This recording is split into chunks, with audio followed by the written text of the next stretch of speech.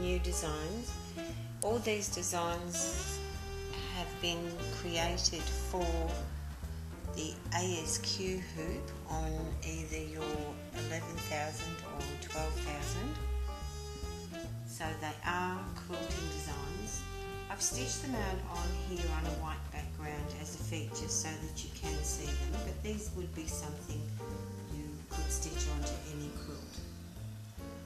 So there's 24 designs in this set, varying from scrolls and petals and leaves and hearts in one set. Then there'll be another set that looks like this square over here, which is called Echo Quilting, where you'll get all of the designs that you get in the first set, but with some Echo Quilting. Echo Quilting is the stitching around the edge. And basically, I'm going to just place this coloured fabric on the corners here and extend the quilt I've already made. So for those of you that are not familiar with the ASQ hoop, it's quite different to a normal hoop. This is the hoop here, so you get a quite sturdy plastic grid, a set of magnets and your hoop.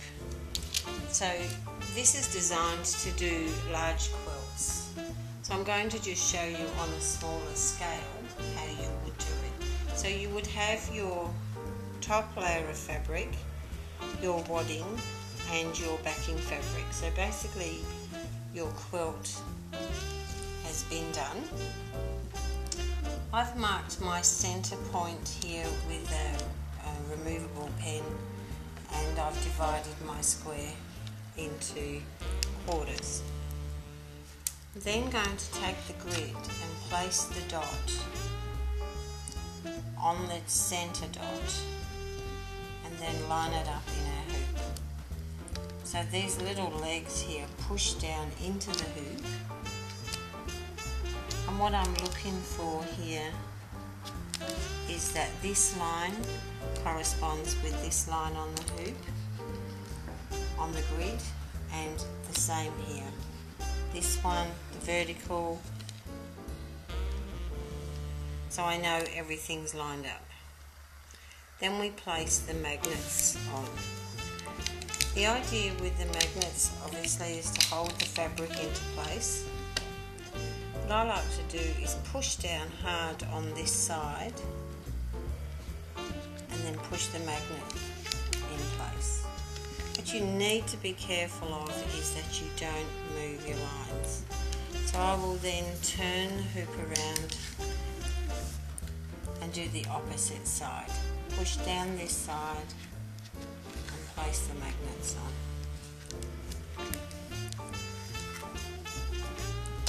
And you can see my lines are all still in place. Then I might just do this bottom one here and the top two up here. And there we go. The fabric is held in place, and now we're ready to sew.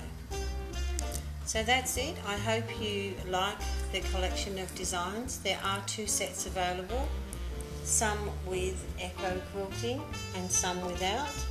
There will be another collection soon of wings and things, so anything birds and butterflies and things like that, and also border collections.